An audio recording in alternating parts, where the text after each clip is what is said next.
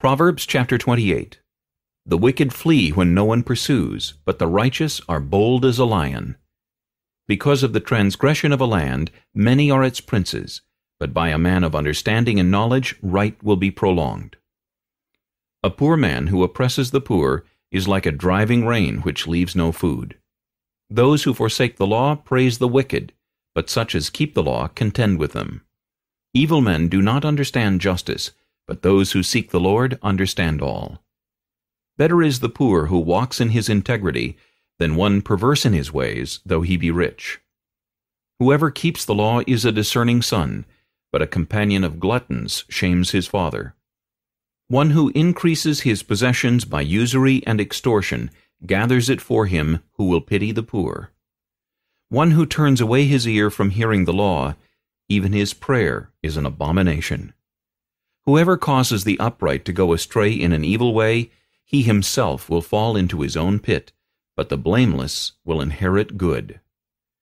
The rich man is wise in his own eyes, but the poor who has understanding searches him out.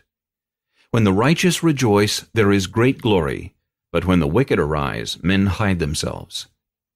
He who covers his sins will not prosper, but whoever confesses and forsakes them will have mercy. Happy is the man who is always reverent, but he who hardens his heart will fall into calamity.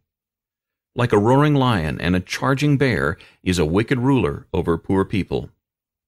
A ruler who lacks understanding is a great oppressor, but he who hates covetousness will prolong his days. A man burdened with bloodshed will flee into a pit. Let no one help him. Whoever walks blamelessly will be saved, but he who is perverse in his ways will suddenly fall. He who tills his land will have plenty of bread, but he who follows frivolity will have poverty enough.